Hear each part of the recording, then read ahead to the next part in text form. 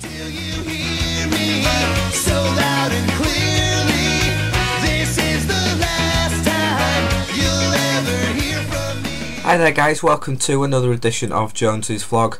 I think it's going to be quite a short, straightforward, simple, to the point sort of vlog today. It's time to go, Neil. Honestly, you've just completely outstayed your welcome.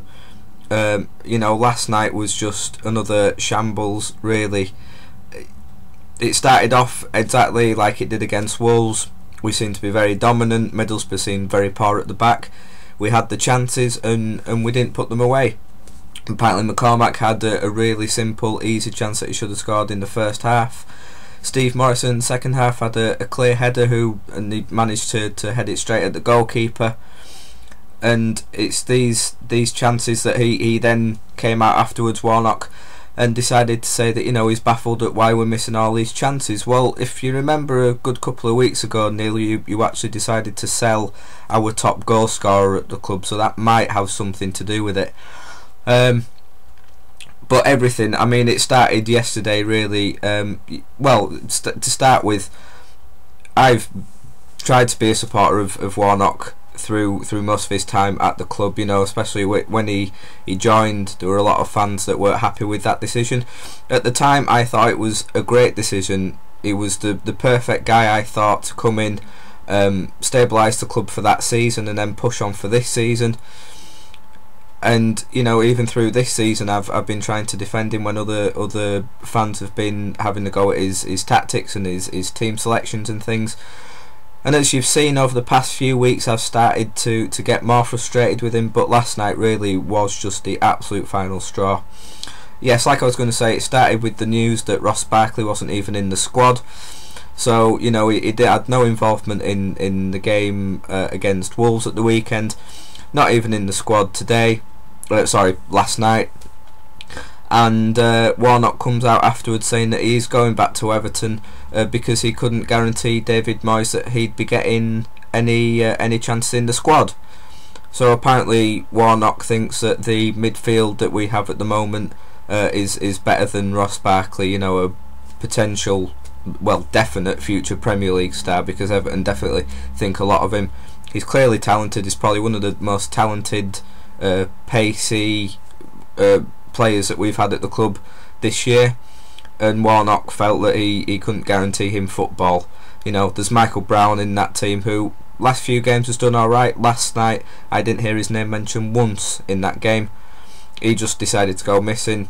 We've got Rudy Austin, who we don't need to say anything about, Luke Varney, David Norris, Michael Tong. How he thinks they can be better players than Ross Barkley, I really do not have a clue. So that was the first thing really, and I thought, well, that just sets the night up perfectly. Then his team, he decided for it to be unchanged from the weekend, even though it clearly wasn't good enough. If you know, Dean Saunders came out after that game saying it was very easy football to defend against and play against. It's just a hoofball, playing for set pieces. Exactly the same last night by the sounds of things. And again, the final straw for me was, you know, failing and refusing to make any substitutions. You know, waiting until it was about 70 minutes and it was clear that changes were needed. The Leeds United fans started singing "Warnock changed the team," and he decided to sarcastically applaud back to the fans, which just says it all really for me. His heart isn't in this at all, or at the club, and to practically take the piss out of the fans is just, you just don't do that. You definitely don't do that with Leeds United anyway. And then to rub salt into the wounds, a couple of minutes later Middlesbrough go and get the goal. And what does he do after that? He decides to finally make some changes. So that proves that the changes were needed. You know, I think El Hadji probably should have been starting the game. I wouldn't have started with Paddy Kenny. I'd have given Jamie Ashdown a chance. I would not have started with Brown. I would definitely, well, I mean, if it was me, I'd still have Barkley there, and Barkley would have been in the squad anyway. And then of course he comes out with his usual interviews afterwards, blaming everyone and everything but himself. He never he never apologises for any of the displays. You know, an apology last night would have been nice, really, but no, he managed to practically blame McCormack for that miss, when at the end of the day, if Becchio would have been there, I'm sure he'd have got a goal last night, especially with his record against Middlesbrough. He had, oh yes, he also managed to have another dig at Becchio, where one of the journalists said, do you think fans would say that if Becchio was in those positions they would have done better, and he said that's a ridiculous statement. He's just really lost the plot for me. He's lost the backing of the fans. He said when he came, or a good couple of months ago anyway, that he would only leave the club when he feels he's lost the fans. Well, we couldn't have made it clearer last night. There were chances of Warnock out, boos at the end. I didn't see one person on Twitter backing him up, no one in support of him. So I'm sorry, Neil, it's time to go. I think you're a great guy. You can be funny at times, but I don't want a great funny guy in charge of my football club and running the team really anymore. So if changes are going to be made, and they need to be made now. If we don't start changing it now, then this, we're 8 points off relegation. People are saying the season isn't over because we're 8 points off the playoffs. So in that case, we're also in a relegation battle then, because we're 8 points from relegation. And to be honest, the way we're going and the way we're playing, we could quite easily be in a relegation battle. We lose against Blackpool at the weekend. Quite a hard game against Peterborough, the way they've been playing recently. Then we're going to be right down there, aren't we? It's such an awful league where teams are winning one week and losing the next. If we keep losing, then those teams that were poor before are going to be winning, and they're going to be going above us. So the season isn't over. It might be over for the playoffs, but it's not over for maybe a relegation battle. And so yeah, GFH, David Hay, Salim Patel, please change it now, for God's sakes. Nigel Adkins is out there, no club has managed to snap him up. Get rid of Warnock, get him in.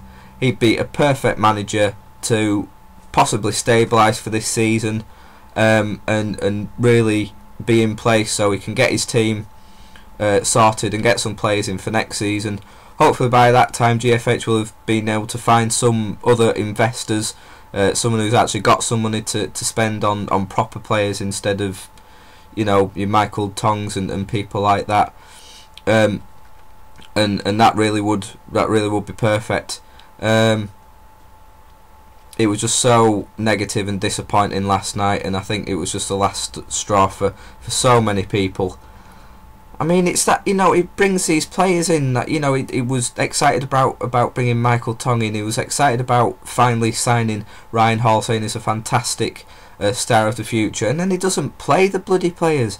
I really do not understand it. We want pace in that midfield. Ryan Hall has shown that in the little time that he's had at the club, but he's shown that he's got pace. He takes players on and he gets crossed into the box, and that's what we need.